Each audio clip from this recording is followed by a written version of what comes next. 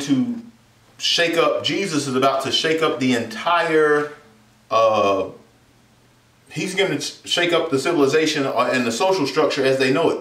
Because understanding to that point, Pharisees and Sadducees have great power, great control. And also those people that worked around the temple and that were the teachers in the church, they had all the knowledge. They had great power and control. Jesus was none of these things, and people are starting to follow him. And Jesus has raised Lazarus from the dead. So people are on lookout. So you got to understand, when we talk about the feast, it was the Passover feast, and this was something that in the Jewish culture, they would go there annually. And it was a feast where they were, of course, recognizing and celebrating God freeing them from the Egyptian king. And so if you go to the book of Exodus, we all know the story. They were enslaved. The Israelites were enslaved by the Egyptian king, Pharaoh. Pharaoh pretty much had them under control. And Pharaoh, of course, he was fearful that there were too many Jews living amongst them at the time, and they thought they were going to take over Egypt. So he said, we got to enslave them. And he says also we got to slow these people down from reproducing. So he says he demands that all Jewish male babies be killed. Because you understand, if you kill the male babies and they can't reproduce, then they can't outnumber us. So that was his plan. He said we're going to enslave them, and we're going to kill off all the male children, and we're going to take back over because there's too many Jews here in Egypt. They're going to outnumber us. They're going to take over. So fast forward, of course, God, of course, Moses escaped. He raises up Moses. Moses comes back and he frees the people, and God blesses the people and calls the people of Israel, his people, his chosen folks. So now we fast forward. We have Jesus. He's walking around. They're coming back. The celebration is they're celebrating the Passover. And so here's why this is pivotal. Why this is pivotal is Jesus. If you go read the Gospels, you'll understand that Jesus went to Jerusalem multiple times. But at a minimum, we know John makes an account that he went back to Jerusalem at least 6 times. He identifies him being in Jerusalem at least 6 times. But if you understand Jewish culture, you understood they went back to Jerusalem annually for the Passover. But then there are also 2 other feasts, the Feast of Booths and also the Feast of Dedication. So we have an idea that Jesus was going back to Jerusalem pretty often just because he was part of Jewish culture. And we know one of the first things that happens to him is so important that Mary takes Jesus, of course, back in Luke chapter 2. He takes Jesus back to be dedicated, and circumcision happens and all that other stuff. So understand, Jesus has been back in Jerusalem, and although he's from Nazareth, that's his hometown, he's pretty familiar with Jerusalem. And you understand too, if you read and understand that, if you start reading and understanding John the Baptist, it becomes pretty clear that Jesus was even baptized near Jerusalem. And just since we got a little time, let's go to Matthew real quick and you can see it for your own eyes. You don't have to believe my words. Matthew chapter 3, verse 5 through 7, we start to get a little clarity. Matthew chapter 3, 5 through 7 says this. Then went out to him Jerusalem, and all Judea and regions around Jordan. And we talking about they went out to John the Baptist. And they were baptized of him in the Jordan, confessing their sins. But when he saw many of the Pharisees and Sadducees came to the baptism, he said unto them. So understand, this is John the Baptist. He understands who the Pharisees and the Sadducees are. He understands these people really don't mean what they're about. So they're supposed to be these religious people, and they're supposed to be all this, but he understands what they're about. So here's what he says. He says, O generation of vipers, who hath warned you to flee from the wrath to come? So he says, Jesus is coming. Has anybody told you to flee? And he calls them vipers, so we understand they're snakes. So we understand he's kind of calling out that they don't trust. But the main thing I want you to point out there, it says, all of Jerusalem came to John the Baptist. So Jerusalem had to be relatively close. And then we also know, if you go to 13, so flip over to chapter 13, verse 17, and this becomes pretty evident as well. In 13:17 it says, and this is Jesus speaking, it says, For verily I say unto you, that many prophets and righteous men have desired to see those things which ye see, and have not seen them, and to hear those things which ye hear, and have not heard them. So understand, Jesus here is explaining it, and he is the purpose in the parable. He's trying to talk about parables, but he's explaining to them why he speaks in parables, because he ain't really trying to talk to everybody.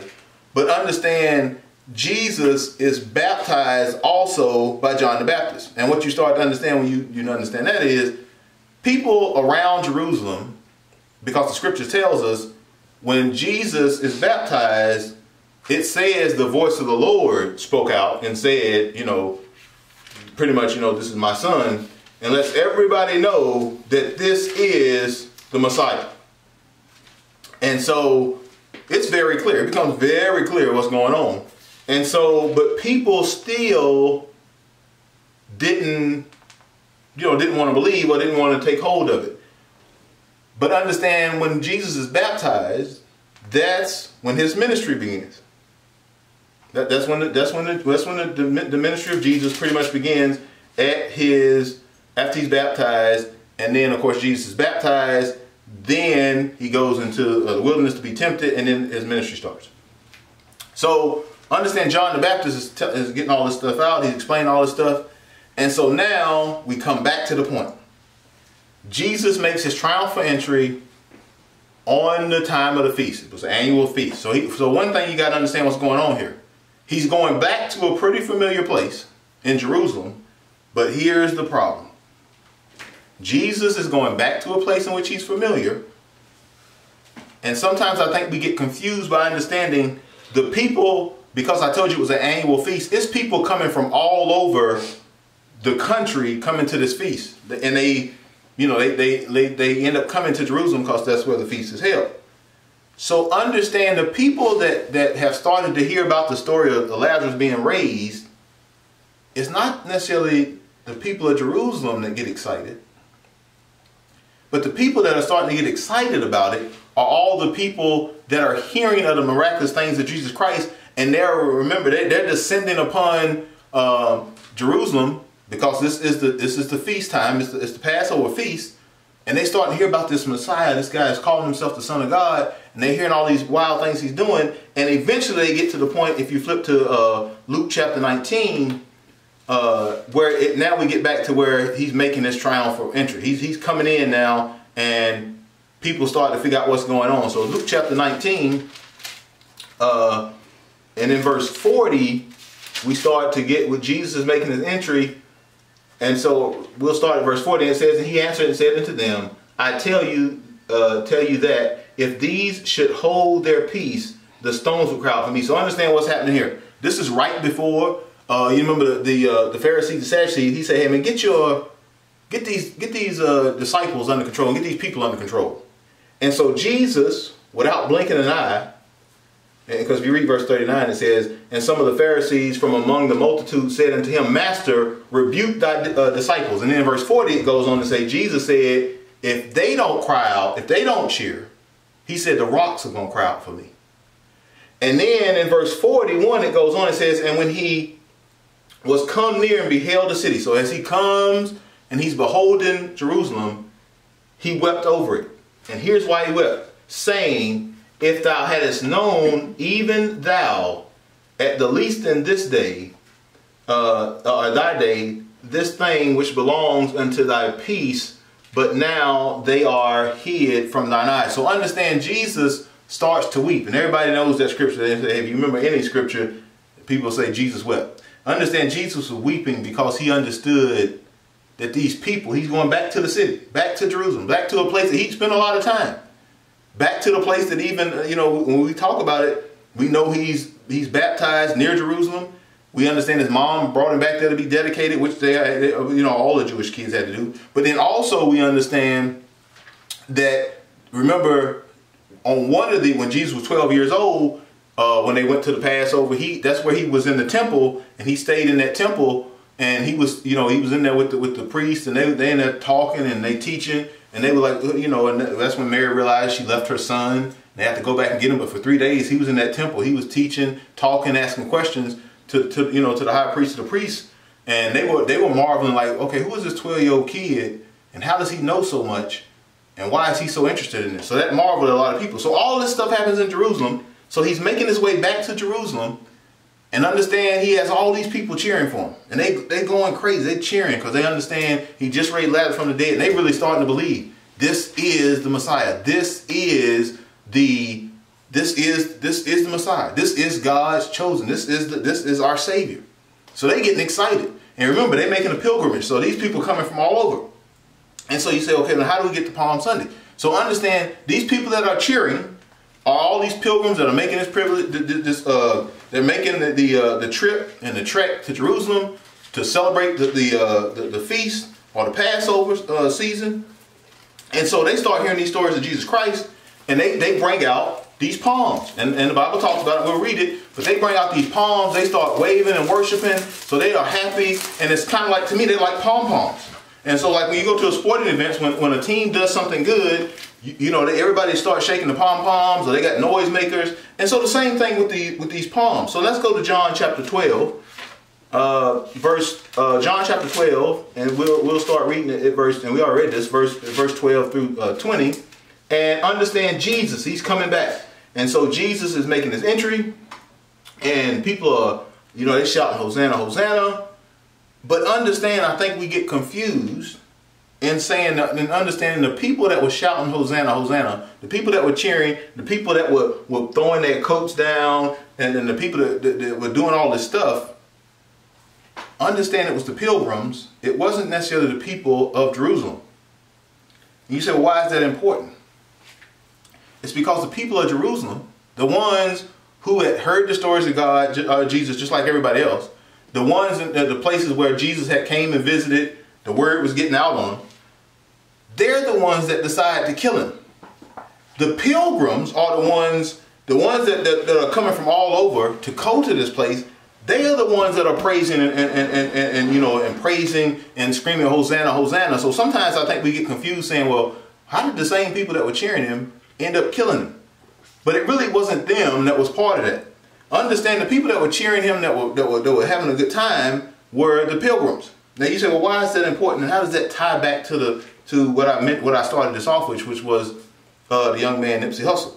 Because what you start to realize after you got into it was, even though Nipsey Hussle had a lot of people in his own neighborhood that loved and adored him, he probably had more fans outside of his neighborhood. He had probably a greater impact on people that never really met him, never knew him, never knew his struggle, but they were huge fans of his. So those were the ones that were waving Hosanna, Hosanna. It was the fans of Jesus. They just heard about him. And they heard some of the stuff, and they're like, hey, I like this guy. Hey, this guy just raised somebody from the dead. He just fed hungry people. He just healed the sick. So they hearing about him. They ain't really experienced him. Remember, he ain't coming back to their towns 2 or 3 times a year. They don't really know him. But they start to hear about what he's doing, and they get excited, and they realize who he is because they know the scriptures too. So when they see him and he summons for this colt, and he comes in on this donkey, and they know the scriptures and they know the prophecy, they say, hey, this is the guy. He has done everything that they promised he would do in the Old Testament. So they know who he is. So they start saying, Savior, Savior, Hosanna, Hosanna, and you know, save us. I mean, they know who he is. They know he is the Savior. And so they get excited about it. And it's the same way when you start looking at what happened to this young man. It was a lot of people he affected outside of his community. And they probably were bigger fans of the people that knew him when he was a child and had raised him. And so the same thing with Jesus. Everywhere Jesus went, the people that should have known him, should have been his biggest fans, were the ones that ended up calling him the greatest pain. So understand, as we fast forward, and we'll get into this, I'm assuming next week because it's Easter Sunday, but everybody knows what happens at the end. He makes his triumphal entry. The Pharisees and the Sadducees stand there, they looking at this, and they're saying, man, we're going to lose our power. And understand, that's what's so funny about the Pharisees and Sadducees. They were Jews in a Greek country of Rome, so they really had no power. Romans were in control, but they had a little clout in their own community. So, but they said, we don't want to lose our clout. So they said, hey, they start whispering around each other. They say, hey, they starting to follow this guy. And they say, you know what, we got to do something about this guy. So, and then if you study on further, you understand that one of the things that Jesus does, unfortunately or fortunately, he goes and does some stuff that they don't like. So there's a couple things that set the Pharisees, Sadducees, and the people off in Jerusalem. One, he was saying he was God, a child of God. Two, one of the major things he does is when he starts his ministry, one of the first things he does, he upsets the apple cart by going into the temple and throwing people out of the temple because they were in there doing wrong stuff and charging people and overcharging people and charging people a price to come really, in order to have access to God. They were really overcharging people or charging people or choosing who could come and who couldn't come. So he totally cleans out the temple. That really made some people upset. And then lastly, they started to see this man got all these people. They got jealous of his popularity. Because now all the people, they ain't coming to Jerusalem just for the feast. A lot of those people coming to Jerusalem because they want to see the Savior. And so the Pharisees and Sadducees, they start looking around. They say, man, this guy getting too popular. He getting too big. They starting to follow him. They ain't listening to us. So even the people that were in the temples, those had been called to rightly divide the scriptures, they got concerned. Because they said, well, who's this young guy, this 33-year-old guy? He was 30 when he started his ministry, 33 when he ended it. They said, who's this young guy who he ain't near as old as us? He speaks like he knows the word better than us, and people are starting to listen to him. They got jealous. And so they said, we got to do something to end this. And so that starts the idea and the seed and the mindset of we have to kill Jesus. And so as we fast forward through Passion Week, what we get to the point of it is the people in Jerusalem, the people where he had spent time, the people who knew who Jesus was, they heard the name before. They knew who he was. They heard about him being in the temple for 3 days with the priest. Those are the people that said, kill this man. It wasn't the pilgrims, the people that was coming from out of town. They was praising him. Oh, Hosanna, Savior, save us. They knew exactly who Jesus was. The people that should have known who Jesus was were the people in Jerusalem. And they're the main ones that turned on him. So I close this morning by saying we should not be confused or amazed when this happens in our own life. For whatever reason, it's the people that should love us the most that oftentimes cause us the greatest pain. And if you say, well, what do you mean? It happened to Jesus. The people that should have loved him the most, the people in his hometown, the people in Jerusalem when he returns, they should have loved him. They should have been the ones waving the palms and laying out the clothes and doing all those things, but they weren't. Those are the people that should have been doing it. It was the people on the outsiders, the ones that appreciated who he was. They were the ones that were worshiping him. And you said, well, the greatest pain, because do you understand, much like the young man that was buried this week, someone from his own town, someone that knew him, someone that could look around and see, hey man, this guy's really doing good things for our community. He really is. He didn't just take his money and leave. He actually is investing his money. He actually hiring guys that usually wouldn't get jobs. They could look around and see what he was doing. But much like the scriptures we read here say, they'll become blind. So even when they see good, they done got hard, their heart so hard, they can't even, their eyes won't allow them to see it. And so even though the people in Jerusalem, you say, well, how did they kill Jesus after he done all these good things? How did they allow this to happen? Because their hearts had gotten so hardened that even if they look back over to all the stuff that Jesus did, they knew all the great things he did, they did not care. Because he was upsetting their apple cart so much.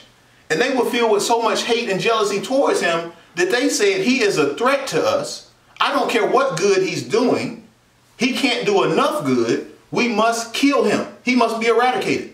And so the people in Jerusalem made that decision. And it's no different oftentimes than when we look at our own lives here on earth. It's the people that you would think should love you. The people you think looking out for you. The people you think have your back often cause you the greatest pain. Those are the people that give you the least amount of support. Those are the people that will speak you up. It's amazing to me how you meet people that don't know you very well. They will tell somebody else how great of experience you are, how nice of a person you are. It's just kind of funny. If you ask somebody about you, oftentimes when somebody hears something about you, you say, well, who told you that? It's not a family member.